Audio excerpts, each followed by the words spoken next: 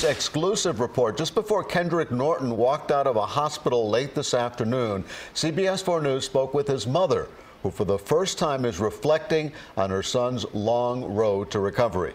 The Miami Dolphins football player walked out of Jackson Memorial Hospital after 3 o'clock this afternoon. Yeah, this follows an intense 2 weeks of surgeries and rehabilitation.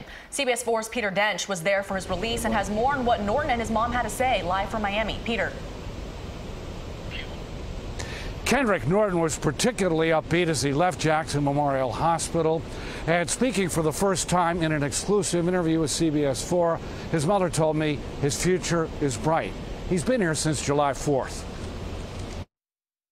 Kendrick Norton has a message as he walks out of Jackson Memorial Hospital, where he had had 6 surgeries in 2 weeks after losing his left arm in a horrible car accident.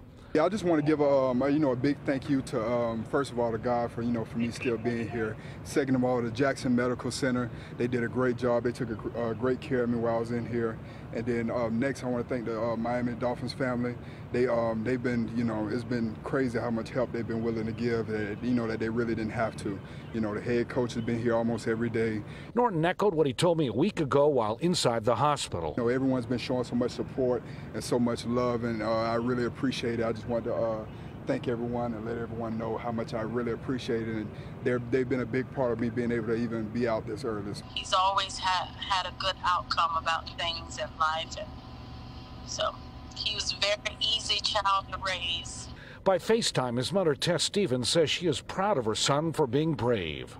And I kind of figured that he actually surprised me, because I thought he would be somber for a little longer, but a day or so, and he was like, okay, well, let's pick up and move on. And that's kind of how he's been ever since a small kid. We saw that when we first interviewed him a week after, FHP says, his pickup truck sideswiped a Maserati on the highway before hitting a concrete barrier and rolling over.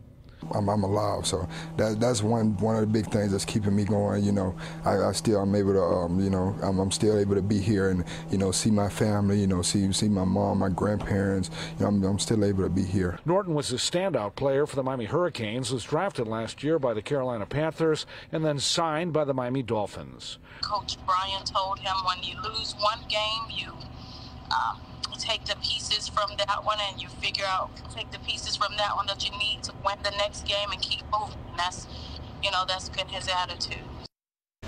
Now the NFL is paying for Norton's medical expenses through insurance from the league and the Miami Dolphins. Norton's mother is from Jacksonville. She told me she has not spoken before because she wanted to focus on his recovery, and that has been her mission.